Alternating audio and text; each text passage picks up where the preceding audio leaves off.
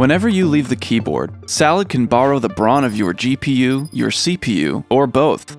As any PC gamer knows, the graphics processing unit is a vital part of your PC. It's what brings our favorite worlds to life, and handles all the complex instructions behind legendary graphics. Salad is optimized for PCs with at least 2 GB of dedicated video RAM. Now, let's talk about the supported GPUs with Salad.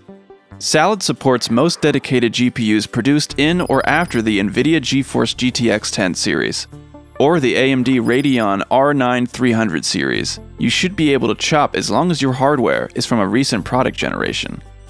Salad does not support integrated and dedicated GPUs from Intel.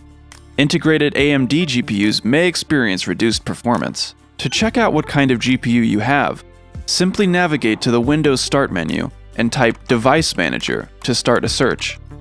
Click on the Device Manager utility and navigate to the drop-down for display adapters.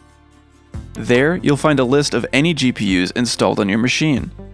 After enabling hardware in the Salad app, you'll also be able to find it listed under the Performance tab right within the app.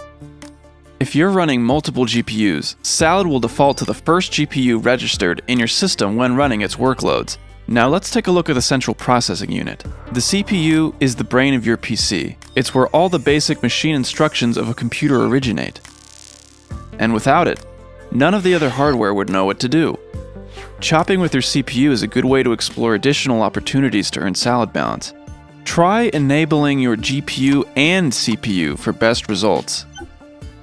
Salad supports most 64-bit CPUs, provided they also have at least 2 MB of L3 cache per CPU core.